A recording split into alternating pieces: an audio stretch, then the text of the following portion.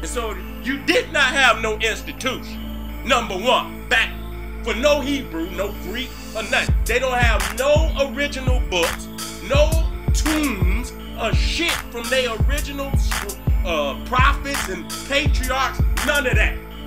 And that proves that they did not have institutions.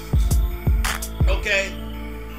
You know what I'm saying? These niggas is on the corner talking about they the true Hebrews and shit. And every goddamn book they had, goddamn it, the white Jew is the one that rolled that motherfucker off the printing press. Hear me out.